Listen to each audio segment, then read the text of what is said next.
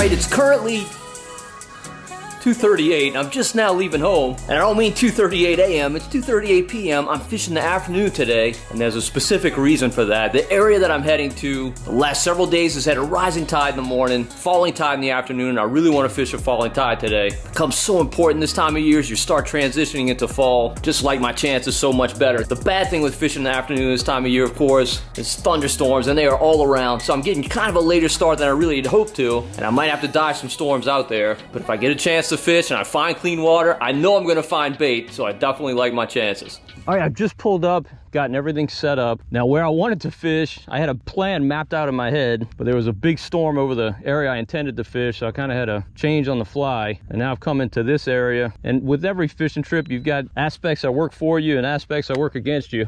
And that's certainly true on this one. Right now, the tide is completely dead. It's not moving at all, which tells me I'm here at the peak of the rise, which is fine. I'd rather be a little bit into the falling tide because this water's up. It's not up crazy, but it is up. But as things move along, the fishing should get better, and that tide gets lower and that sun gets lower, although the sun right now is completely covered by clouds. I'm starting with, I think it's an alien colored H&H Kakaho. This water's just, it's okay, it's pretty good, but with that low cloud deck, I wanted something a little more visible. And right now I'm kind of just biding my time, trying to pick up a fish or two while this tide is dead. Not terribly optimistic until this water starts moving. And we do have a good tide range today, so it is gonna move well. And we also have a slight west wind, so that's gonna help it to fall. It won't stay dead long. I can't tell what kind of bait is in here. It really looks like pogies, little small shad, but the amount of bait tells me I'm in the right place. Once this water starts moving, the fishing should get really good. Just like every day, you got to figure out what they want, how they want it presented, and where they're holding. So today I really got to put the puzzle together quickly because I'm fighting the clock. It's 4:15 and sunset today is around 7:20. So I've only got about 3 hours to fish.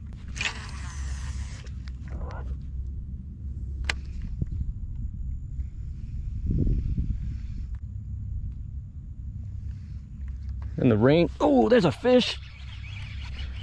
Oh, a trout. Keeper speckled trout, look at that. Look at that.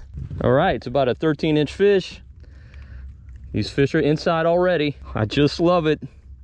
You saw my last video, caught a bunch of trout inside, most of them on topwater baits.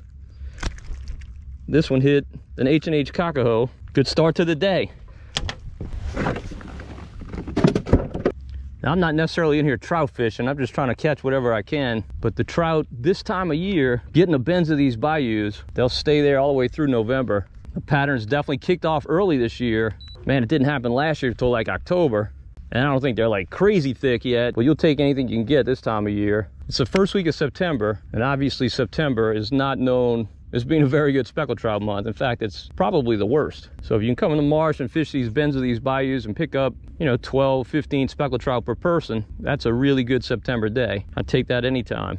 And the good thing with this pattern is as the water temperatures cool, it just gets better and better. This episode of Marshman Masson is brought to you by Puglia Sporting Goods. Make a switch to a fluke. Not generally the best search bait, but I'm seeing so much bait in here, so many pogies. And this fluke kind of looks like a pogie. And I don't have a lot of wind, so I can really kind of take my time through here. Take my time and fish quickly, because I gotta beat the clock. Okay, I don't know if you see that blade of grass right there, but it's definitely going this way. So our tide has started to move. That's a good sign. Glad to see that. It's not rolling yet, but it's definitely beginning the process. So much surface activity. It's gonna be hard for me to not throw that topwater bait. Probably too early in the day. But on my last trip, I caught some fish on topwater late in the morning. It's like 8:30. Just such a nice afternoon, particularly when it was cloudy. Just beautiful back here. Very quiet. Okay, now I can see the bait. It is pogies. It's a million of them. An absolute million. These fish have no shortage of food, that's for sure. All right, with all this bait around here, I kind of feel like I just need to put the trolling motor on high and throw a spinner bait. And I got my favorite one for the marsh, soft wire H&H gold number 4, 1/4 ounce death grip jig head, and a shrimp creole matrix shad. Marsh fish love this combo, particularly bass and reds, but also speckled trout. Caught many speckled trout on this combo. Oh shoot, just missed a fish. First cast, that's a good sign. Oh, there's a fish. There's a fish. Oh, bass. I lost him.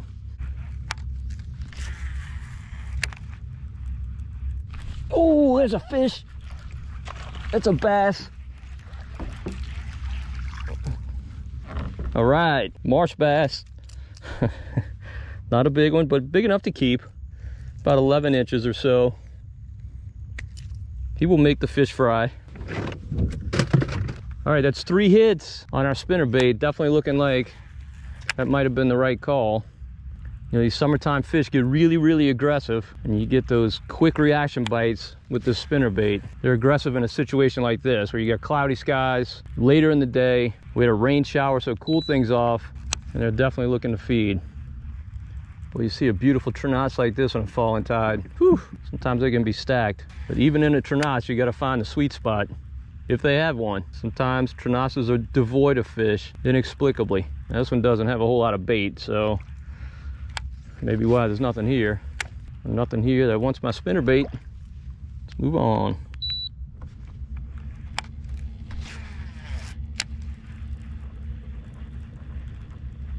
Oh, there's one. Another bass. About the same size as the last.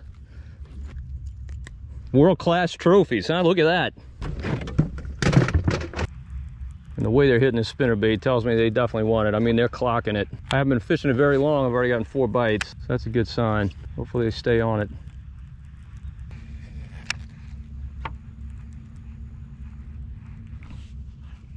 Oh, look at that. That's a better bass.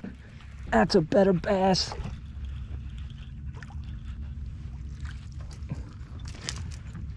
Not giant, just better. And barely hooked. Lucky to get him. Our spinnerbait pattern is definitely holding. It's good to see.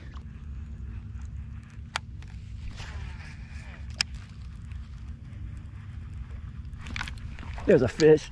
Ooh, you still on, big boy? Yes, he is. Face full of grass. All right, big guy. All right, one thing I've definitely noticed today, I am fanatical about fishing outside bends and bayous, but that's not where the fish are today at all. I haven't got a single fish in an outside bend. They're all in the inside bends. The points and the pockets adjacent to the points in these inside bends, that's where the fish are. But I tell you, I really expected to roast today, but that has not been the case. Thanks to these clouds, it's really the negative of fishing in the afternoon is the heat. Sometimes can be unbearable. You know, today it's supposed to be a little bit windy today, but it's actually been dead slick. It would be really bad if we didn't have this cloud cover. And we're supposed to get a cool front next week. It'll be nice, it'll feel nice, and it'll actually improve this fishing, no doubt. As you get later in the winter, the cold fronts actually kind of put a little pause on the fishing. But in the fall, you can fish right after a front comes through, next day, 2 days after, whatever. And the fishing will just be better. Even if it's windy, you just gotta find clean water.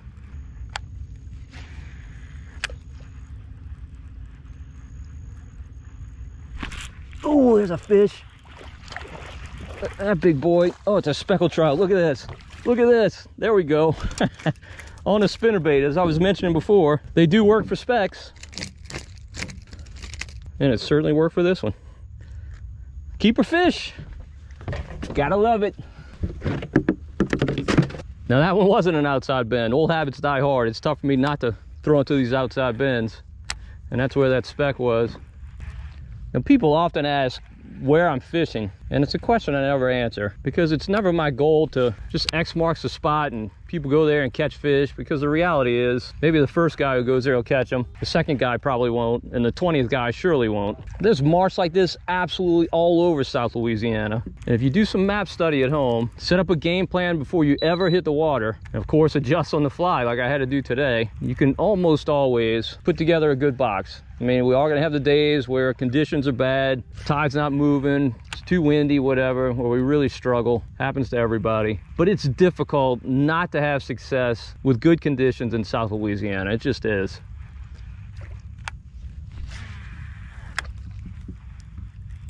Ooh, what are you? Oh, goodness, boy. That fish is not that big. It's a bass, but man, he's not that big. He freaking smoked it. What the heck? Dude, you are super bass. Super bass! Thanks for the fight, buddy.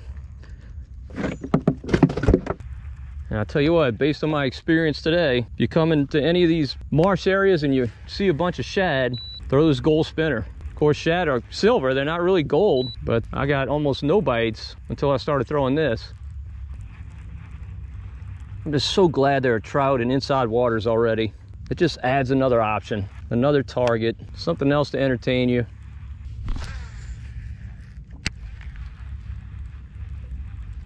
Ooh, nice bass.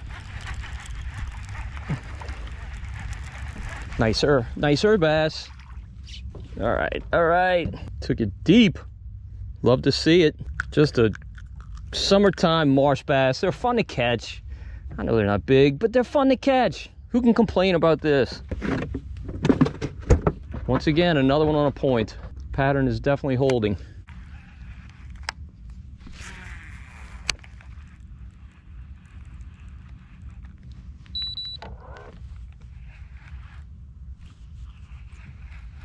Oh, there's a fish.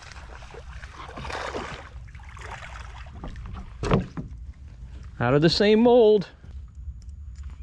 It's very difficult to see the grass edges here because we got such poor visibility with this cloud deck. So I'm having to kind of guess and pull that bait over the grass and just drop it past it.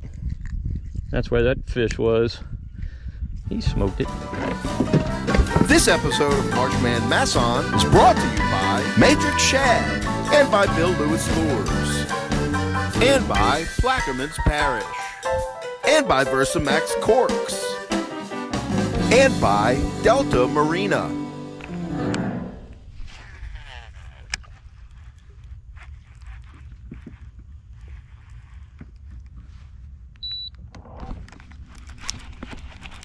Oh! Oh, bad hook set. Good night. Ah, Todd.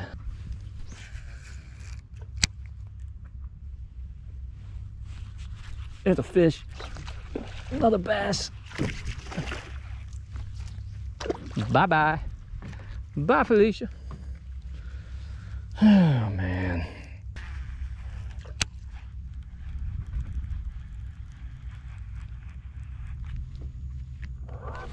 There's a fish. Nice bass. That's the bass of the day right there. All right, pretty one, pretty one. Not super big, but this is about as big as I'll keep them. Anything over that goes back. All right, big boy. Welcome to the team.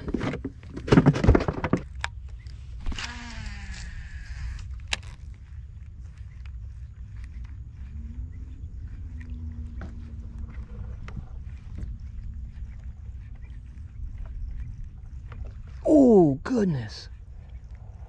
Boy, a big redfish just blew up on my top water, but he missed it.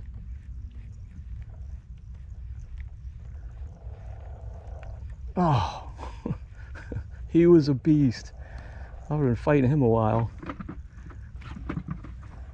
I picked up this matrix mullet just to fish this little trenasse. Threw it way back in there. I don't know if it's a trenasse or just a little pond that opens up to this bayou. Tons and tons of bait back there, and a red just, whew, he blew up on it, but he missed it. Man, what a beautiful afternoon of fishing here in the marshes of South Louisiana. You know, September's a tough month, let's face it, but there's always something biting here, and it definitely helps when you can play the tides and fish on that falling tide. So important in the fall. Well, I think I'm gonna make one more cast